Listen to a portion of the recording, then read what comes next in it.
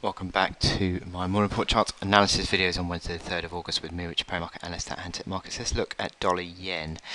And we've seen the continued sort of tracking lower of dollar yen since that Bank of Japan announcement on Friday, or the disappointment on Friday. We've seen the sharp selling pressure coming through dollar yen with the dollar weakness and yen strength pulling the pair lower.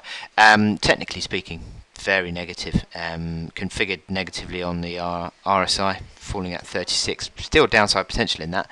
See these levels go back to sort of below 30. MACD lines crossing negatively again.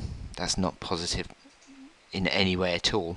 Crossovers tend to be sort of the precursor to significant selling pressure here, and also stochastics falling as well. So I think that candle that we saw yesterday with the slight consolidation, subsequent big outside day, negative outside day, hitting a low of 100 spot 65.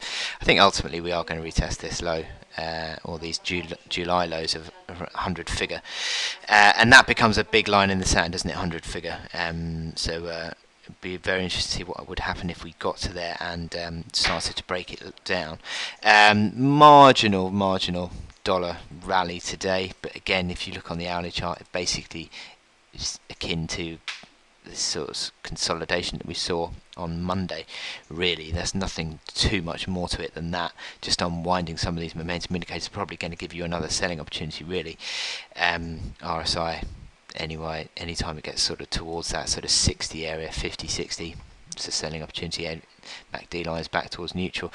101.45 was a previous sort of support or pivot level, which held initially, you zoom in on Monday, held on Tuesday for a few hours before breaking down. That could become a base of resistance, so just watch out for that. But the main resistance starts to come back in around sort of 101.90 area up towards 102.85, which again, 102.85 is a pivot, marginal pivot, very near-term pivot these days here.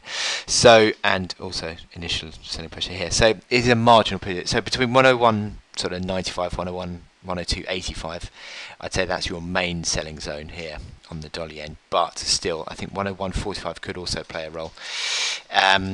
But for now, I think the move is just sideways, really. It's consolidating.